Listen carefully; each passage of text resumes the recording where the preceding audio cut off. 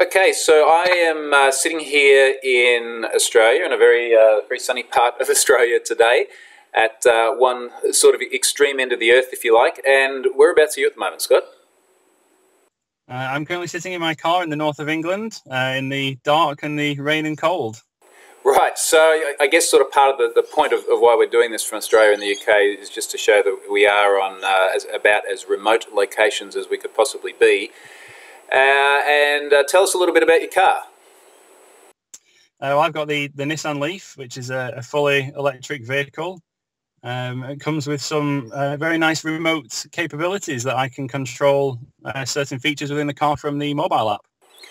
Okay, so we're going to see if I may be able to control certain features as well. And just for context, this is not a car purchased for research purposes, right? No, yeah, this is my car, so be gentle. So for background, this is, I guess, a vulnerability in our view that someone reported during one of my workshops when I was over in Oslo in January. And just by pure coincidence, us knowing each other, we discovered that you have the same vehicle, which is what's led us to this. And by even more coincidence, someone else has just reported this same vulnerability to me from Canada. And this is also a month after I've first reported it to Nissan as well, so quite a bit of time has passed by. So look, what we want to do then is see what I can control from this end. And I guess the first thing is I can see that you got a big jacket on. It's cold there. Should we look at what we might be able to do with the heater, see if we can bring you up to Australia temps for a little bit.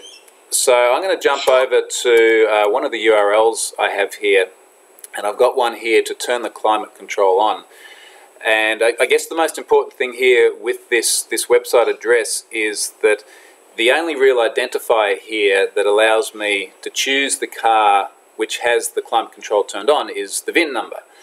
And in fact, I'm going to obfuscate just the last 5 digits of this VIN, because everything up until there is the same across all the Nissan LEAFs I've seen. So it's just a question of, if you know pretty much 5 numbers, you can start to control other vehicles that may be connected to this system. So let me copy that. If you'd like to show us your controls now, I'm going to go and put this in my browser, and I'm now going to load this address, and I'm just waiting for a response to come back from the server. I've got a response. What's happening at your end, Scott? Nothing just now. It usually takes a minute or two for the system to communicate, but we'll see what happens. And so normally this is something that would be requested via the mobile app, right? It's beeping. Oh, there we go. Oh, my heated seats have come on. Yep, the air conditioning and the fans have just come on as well. You can see there's a status indicator on the dashboard to show that the car's currently being controlled remotely, which is now blinking. And I'm not sure if you can hear that, but all of the fans have come on full power. It's actually quite loud in here. Right, okay. Well, I don't want to make it too loud on you there. So why don't I go through and actually turn that back off for you, because I've got another URL here which should be able to turn systems off on your end. So I'm going to copy that one. I'm going to jump back into my browser. I'm pasting that in now. Let's load that. So the request is going out. I've got a result back, so tell us when you start seeing things turn off there as well, Scott. Okay. Well, the indicator's still on at the minute. We'll see what happens. And so again, so I just there you go. All right, that just stopped blinking. And this would be the same result whether I was sort of in the car or not, right? Or rather, whether you were in the car or not. Yeah, these are all features that you control either by the website or the app. You can't actually control them while the vehicle's in use, so it's they're convenience features for preheating or pre-cooling the vehicle before you get in. So in the UK, I use it a lot to preheat the car before I get in it. And yeah, I mean, as you can see, I don't have my key on me, so the ignition button doesn't work. The vehicle's completely off, as it would be if it was parked unattended. Okay, so hey, look, let's look at one more thing. I want to jump back over to my list of URLs here. I've got one here that should be able to give me your driving history as well. So let me just plug that into the browser, and I might snap this browser over to the other side so we can actually see your face while it's happening. All right, so what I'm looking at here is a whole bunch of information, in fact, quite an extensive amount of information about recent trips. So if I scroll down all the way to today, and your today is 21st of Feb.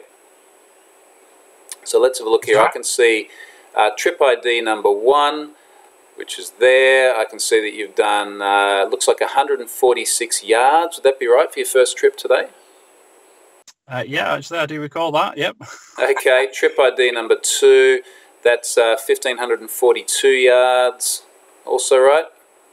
Yep, that is about correct, yep.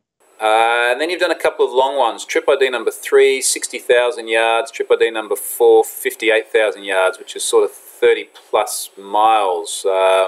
Is that those sort of two correct there? Yep. I was dropping off my little boy this morning, running some errands, and the 2 longer ones were going snowboarding and back. So that's exactly what I've done. They are exactly correct. And I've got GPS date times here and a whole bunch of aggregate information down the bottom as well.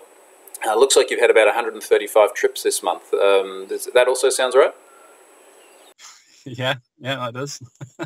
Okay, so look, I mean, I think that's sort of the point we wanted to make, obviously being able to remotely control certain features of the vehicle, and then obviously also being able to pull back information about your movements. And at the moment, this is effectively an unauthenticated API that it looks like any vehicles that are registered can return. Different APIs in different locations. We saw different host names in Norway and Canada as opposed to the UK, but all of this information's still in there. So, look, thanks very much, Scott. I think we've sort of made the point from about as opposite ends of the earth as we can. Thanks for that, mate. No worries. Thank you very much.